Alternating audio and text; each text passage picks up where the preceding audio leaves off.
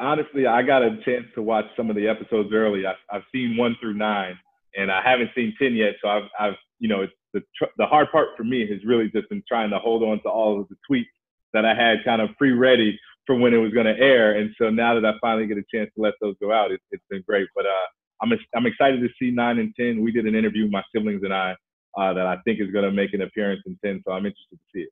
You guys were young living through this. Was there ever a point where, you reached a certain age where you like realized the magnitude of your dad, not just as the athlete, but as this pop culture icon? Was there like a moment where you're like, wow, my father is Michael Jordan? Yeah, I think for me, maybe in like middle school, around like 6th and 8th grade, I started doing my own custom Jordan shoes, playing basketball in around 6th and 8th grade. And so, at 8th grade, I was, playing in middle school, and I was #1 in the state, and everybody was coming, to our games, and we were getting bigger crowds than usual. And so, that's when it really started to settle in for me. And, I started, tugging on my dad's coattails a little more in terms of getting in the gym and picking his brain on different things. How hard was that? How hard was it being a kid, being an athlete, and being Michael Jordan's son? At an early age, there's some pressure, but it was never something that I shied away from.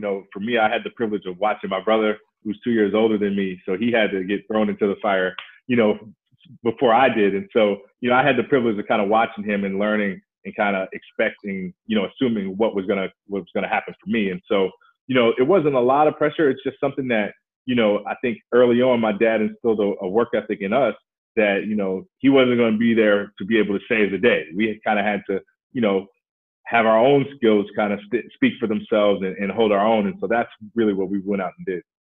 Two-part question, best thing about being Michael Jordan's son, and then we'll follow it up with what's the worst thing? Okay. The best thing, honestly, man, there's just a lot of perks. We were raised relatively normal. I say relative because, I didn't take my first commercial flight until I was a junior in high school. I grew up playing PlayStation on a private jet. So it's not normal, but my mom, she's from the south side of Chicago. And so she made sure that we stayed grounded and, visited my cousins on the south side a lot. And so, we had a somewhat normal upbringing, going to public middle school, et cetera, et cetera. But the negative or the worst thing would just be like, having to operate under the assumption that people are always wanting something from you, whether it's a Jordan shoe or a connection of some sort, people always, you have to operate under the assumption that people, are coming around with their hands out. And so that's probably the only downfall. Other than that, there's a lot of plus side.